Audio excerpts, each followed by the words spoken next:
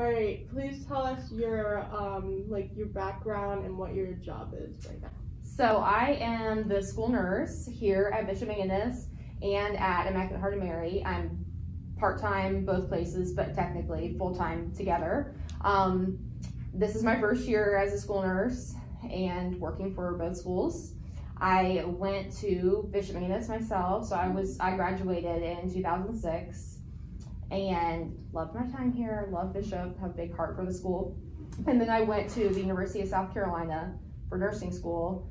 Then I went and worked in a hospital on a neuro unit for a while, and then took a little time off to raise my kids, and then with COVID came back to work. So that's kind of like my background, I guess. Very cool. Yeah. All right, so we have 4 questions for you. Okay. The first one is, how has the pandemic affected your job? So in a lot of ways, the pandemic has given me this job because I had personally reached out to Immaculate Heart of Mary saying, you know, I think it would be really helpful to have a nurse on staff, especially with COVID and all the other illnesses going on top of COVID, and we really didn't know what it was going to look like at that time. So I knew I'd be able to help with contact tracing and just like general COVID protocols and stuff like that, and kind of having that one contact point. So I started first at Immaculate Heart of Mary and then came over here about a month later and was able to work here as well. So in a lot of ways it's kind of given me a job, but so it's hard for me to speak exactly what school nurse would be like without COVID.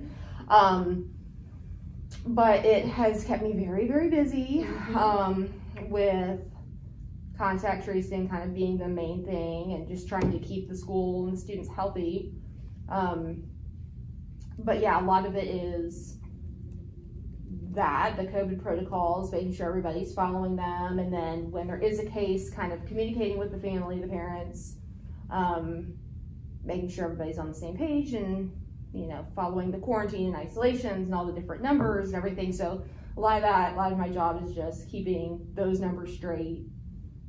You know, who's sick, when they can return, if they, you know, were in contact with anybody that we need to alert and stuff like that. So it's a lot of data and information, organization, more than probably the average year would be for a school nurse. So I'd say that's kind of what's been different about it. Yeah. What have you seen becoming more common since last March? So obviously the whole world has changed so much since March.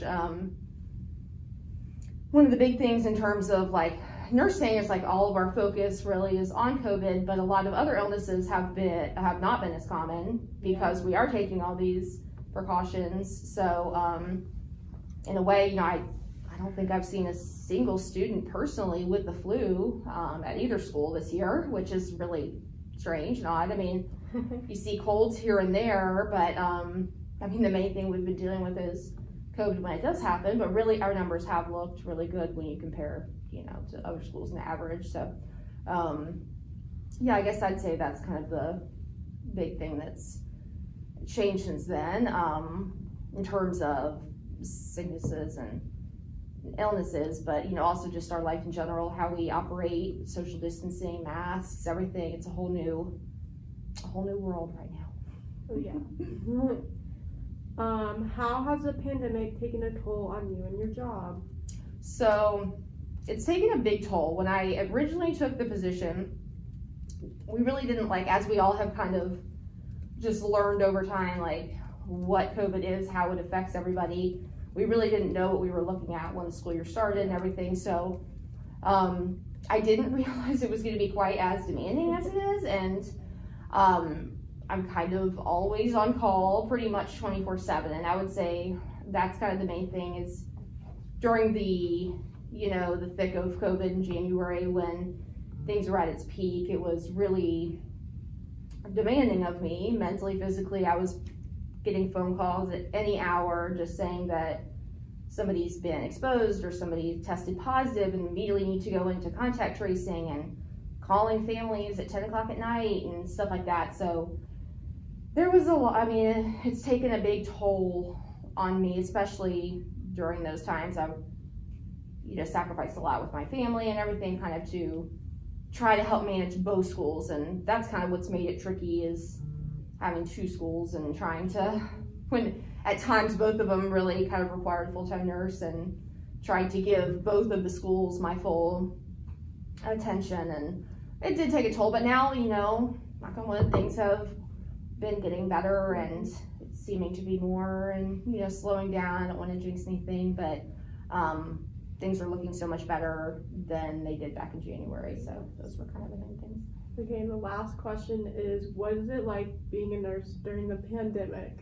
Well, it's like I said, it's been trying and stressful. I can't imagine being like an actual nurse on a COVID unit. That's a whole different situation. I don't even know what that would be like. My job is mainly just trying to keep students healthy and in school, which I think we've really succeeded at this year, and I'm so thankful for that. But so as far as, you know, a COVID nurse on a unit, I can't imagine the fear and sacrifice those nurses make on a daily basis. But, you know, there's also been, in a lot of ways, the same as a school nurse, the sacrifice and stuff. But another, you know, thing I wanted to mention was I work really closely with Mr. Trey, the Dean of Students, and that's been such a blessing here. He was actually my French teacher when I was here, so we got along back then too. So then to kind of come back on and work so closely with him has been really great, because we really support each other in these hard decisions. And that's kind of the thing, is that it comes down to a lot of decision making. A lot of, as much as we want COVID and everything to be so black and white, you know, you say a close contact is 6 feet, or now they say within 3 feet for 15 minutes. Well, what if someone says, well, I was within 6 feet for 12 minutes? Well, you know, it's like, so you have to make these really hard decisions, and you feel like at times people's lives are at stake. Are you risking people, or are you making the best decision? You know, we always want to err on the side of caution, but I don't know, it's complicated. And so it's been such a blessing to work with Mr. Dre, because him and I really support each other. We are just very like-minded in our decisions. We have each other to bounce ideas off of and back each other up. So that's been really great. But yeah, overall, it's been a very interesting, wild ride, that's for sure. It's not necessarily what I expected it would be, but I learn something new every day, that's for sure. And the gist of it is just kind of making hard decisions, trying to make everybody happy, but that's hard to do. There's always going to be people that are upset with your decision, and so it's a lot of just communicating with parents and stuff like that. But overall, it's been also very fulfilling, I would say. Like, I kind of imagine myself one day as a grandmother telling my grandkids, like, during this COVID pandemic, I was able to be a school nurse and try and keep the schools open and running and help these children healthy and everything. So in a way, it's been, you know, a huge blessing and really fulfilling for me. So very cool. Yeah. Alrighty, thanks for doing the interview with us. Of course, anytime. Okay.